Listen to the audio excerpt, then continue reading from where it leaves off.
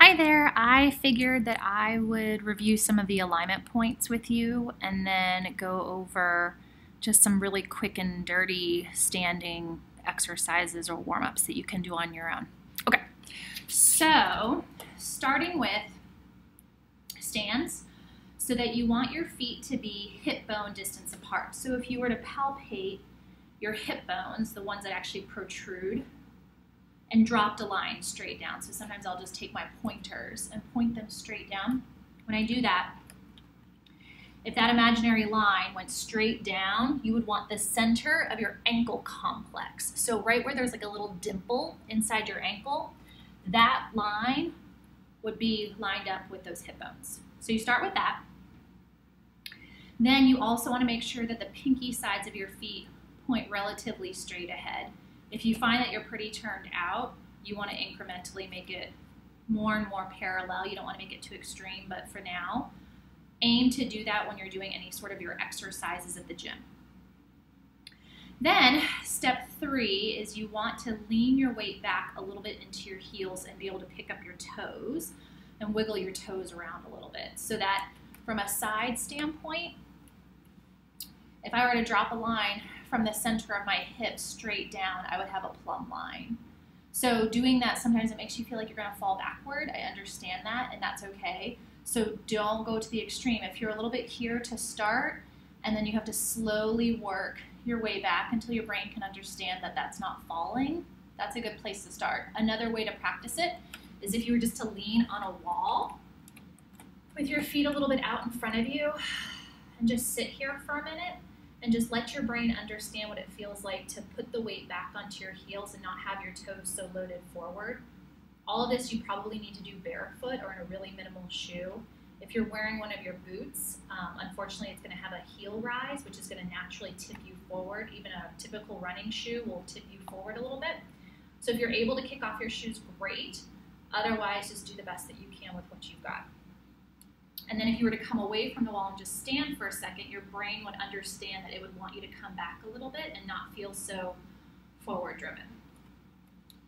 So you've got your stance, you've got the weight a little bit back on the heels. Now we've got your kneecaps and your thighs. So ideally, your thighs and your kneecaps would be in a relaxed state. So also using the wall, you can come back and putting some weight onto the wall. See if you can't naturally release your quads and kneecaps. And if you're unable to do that, something that I like to do is I'll squeeze them, like I'll manufacture a tightening through my thighs, which lifts my knees, and then I release them. And you'll notice I like to do it with my hands too, because sometimes that will help educate my thighs on what to do, and release. And just go back and forth a few times. Sometimes one leg will be easier than the other. And just hang out there for a second and get those thighs to learn how to release. And then same thing, after you get used to that sensation, see if you can drift yourself away from the wall and maintain that same kneecap release. It takes a lot of practice. If it's a little bit tricky, I would say that's probably the last element that needs to be added, but otherwise, that's what you're shooting for. Same thing, when you put the weight back on your heels, it should hopefully help to unengage those quads and knees. You'll notice when you drift forward, they'll want to grip and hold on. So then, we have our stance. Hip bone distance apart, weight back on the heels, pinkies pointing roughly straight ahead. Shoulders are relaxed, and you want to feel like your sternum is slightly relaxed down. You want to watch that you're not holding at attention, and I'm wearing a really big turtleneck, which is not helpful, but you'll notice you could stand at attention, and you kind of feel like your ribs are rotated up like a rolling pin. My pecs are pointing upward towards where the ceiling meets the wall, or if I relax my sternum down, my pecs point more straight ahead, if not in line with the horizon. So add attention. You can see a pretty big bend in my upper back. Sternum neutral. It's truly like an exhale. Sometimes I give the image of like a puppy or a baby resting on your chest, and you just kind of melt into that positioning. Unfortunately, when you bring your ribs in that position, the head and the shoulders end up adjusting.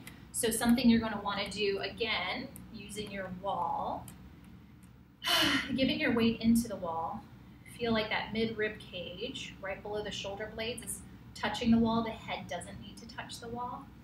And you can just do a couple little shoulder rolls, up, back, and down, up, back, and down, and see if you can keep your back in that same position, not rolling off the wall, but just a little up, back, and down. And then just settle. Then you can slightly drift your chin as if you're making a double chin back, but it is if there is a conveyor belt pulling your head up to the ceiling. You're going to think of taking your head back and slightly up, and just hang out here for a moment. So we call that a head ramp. So just creating a little bit of room in the back of your neck, but then check your ribs.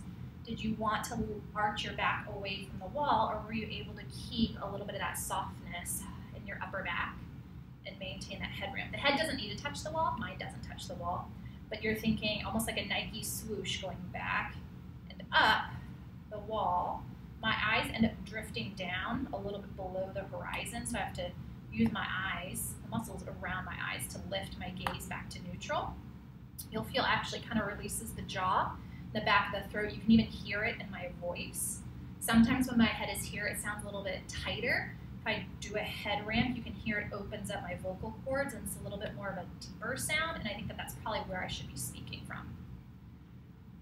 And then same thing, if you were to drift yourself away from the wall and just settle for a moment, you can sense that in your body. So last piece, which is kind of fun, very simple, is your arms. So we want your arms to swing, and we want them to swing comfortably and naturally. So you can gently press both arms straight back behind you, trying not to pinch the blades, keeping them just in a neutral position. You can see, I can see my fingertips behind me, and then relax and swing them forward. So actively press them back, release, press, release, and press, release. And then try one arm at a time, and when you press it back, notice if that inner elbow, the elbow pit, is pointing straight ahead to the wall in front of you, or is it slightly rotated into your body? And you want like the bicep and the inner elbow to point straight ahead. It helps if there's a mirror in front of you, and release. And then same thing, press and release. And you want to get accustomed to actively pressing the arm behind you and then letting it release down, press, and release. And keep checking in with that elbow pit. You might get a little front of the shoulder release, and a little press and release, a little press and release. And now as you keep repeating this from side to side, are you keeping the weight back on your heels, or do you find that you're naturally drifting forward? Press, release, press, release. And then if you get kind of comfortable with that, it's helpful to kind of speed it up a little bit. Just going back and forth, trying to keep your ribs pretty steady, keeping those arms swinging straight front and back. Watch if they slightly cross the body, slightly bend as they swing through. You want to keep a pretty long arm. If you put a really light dumbbell in your hand, or even like a water bottle, something light, you can kind of feel the weight drop, drop, drop, drop, and you want that sensation. And then rest, and then just settle for a moment. Just see where you fall. And that's it for your alignment points. Good job. Take care.